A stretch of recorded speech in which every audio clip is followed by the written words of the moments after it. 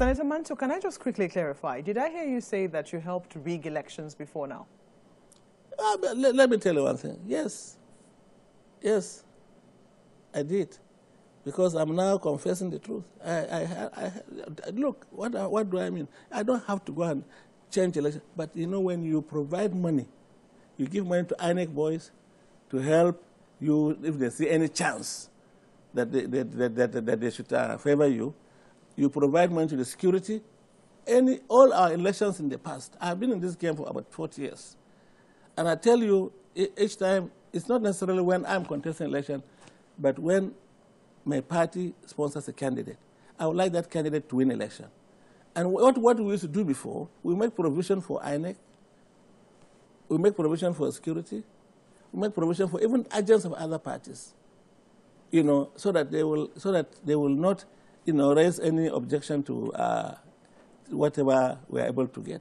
So whether I rig myself or not, by providing those resources, financial inducement to the officials, I am rigging election. Do you think that we can diminish or remove that influence as 2019 approaches? I believe so, because you see, if people are born again like me and they refuse to do it, if we, the players, unless we give before somebody will take, right?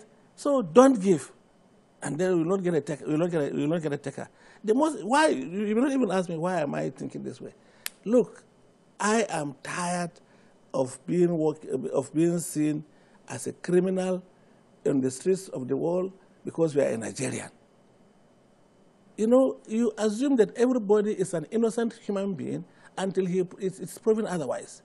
But once you are outside this country with a green passport and they see that you are a Nigerian, even if you are a pastor or you are an imam, they will assume that you are criminally minded or you have criminal tendencies just because of where you come from. That must change. I am tired of living in poverty in the midst of plenty. I cannot, even no matter how much you have, every day you see people coming to you, relations, friends, this and that. My wife has given birth, my mother is in the hospital, this and that, every day.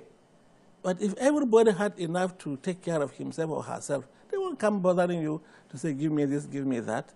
And I believe that we have the resources that people can live a decent life without being beggars to those who have, just because we haven't gotten our own governance system right.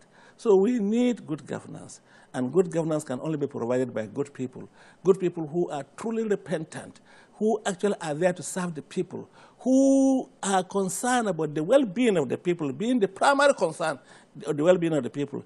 Then when we have such leaders, I can tell you they will judiciously and prudently use our resources for the common good of everybody.